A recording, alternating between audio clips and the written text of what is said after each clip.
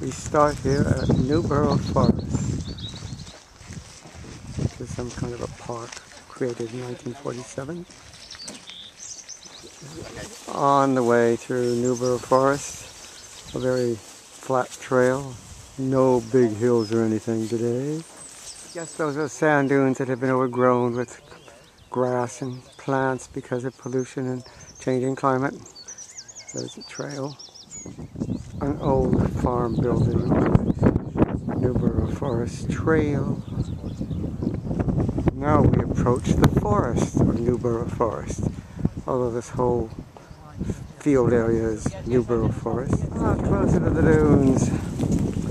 We're walking by them, not in them, but in a way. Newborough Forest. Over there are some sand dunes that made bare to help restore the ecosystem, artificially laid bare by diggers and sheep. By way of information, this forest was planted in 1947 and is continually maintained. Well, we're out of the forest and walking in the dunes, covered with grass except for the ones that are newly laid bare.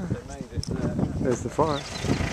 Off by the Newborough Forest, we're at the seacoast. Oh, looks like the tide is going out. We're headed over there by the lighthouse. The dunes are to our right, crossing a footbridge over the dunes from the parking stop and rest stop. Here we are on the beach, walking. You can only walk to the island at low tide. There's a gap between the island and the mainland, and there's the island of the lighthouse that we'll be walking to. We can only reach it at low tide. There's the forest to our right. The gap between the island and the forest. The beach we're walking on, and the island of the lighthouse.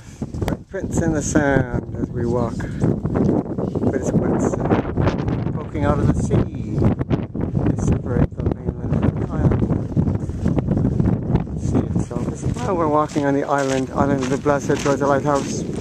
Dunes to our right. The island of the Blessed, cows, an old church ruin, and the lighthouse that we're going to. A path to the lighthouse. We're on the island of the Blessed. There's the lighthouse. It's on a nice looking crag, I must say. A picturesque approach to the lighthouse on the Isle of the Blessed. Nice wildflowers and the sea of the Isle of the Blessed with the Island of the Birds where the 1% of British cormorants reside. And in the distance, Snowdonia. The sky today looks quite beautiful. The clouds are strikingly nice with the blue sky. View from inside the church on the Isle of the Blessed is an ancient ruin now. I've heard again, your fault. A river with swans by Maltree in Anglesey. A few swans for local colour.